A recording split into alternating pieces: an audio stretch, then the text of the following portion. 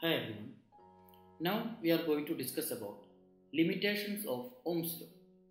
Ohm's law is having some limitations in some situations. Ohm's law is not applicable for every situation. So we are going to discuss about limitations of Ohm's law. Ohm's law states that at constant temperature, the potential difference between two ends of conductor is directly proportional to current passing through the conductor. If you are increasing the value of potential, there will be increase in the current. So if we are drawing a graph between current and voltage, it will be a straight line.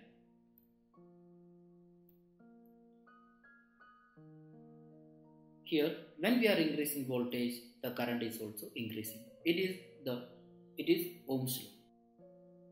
But if you are considering a working of diode is a device which is used to control the electric current in a circuit. We will discuss about electric diode in the upcoming chapter. Now we are going to give an idea about diode. This LED, light emitting diode, LED bulb is a diode.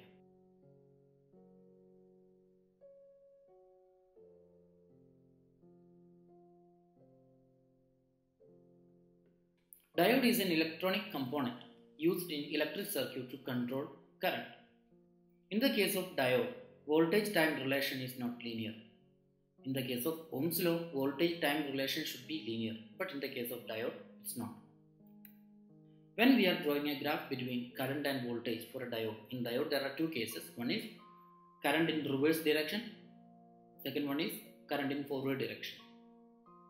So when we are considering this is the forward area and this is the reverse area, the graph is not linear. It is first gradually increasing, then there is a steady increase, sudden increase. In the case of reverse current, when we are reversing the current, the behavior is different. When we are giving voltage in reverse direction, the behavior is different.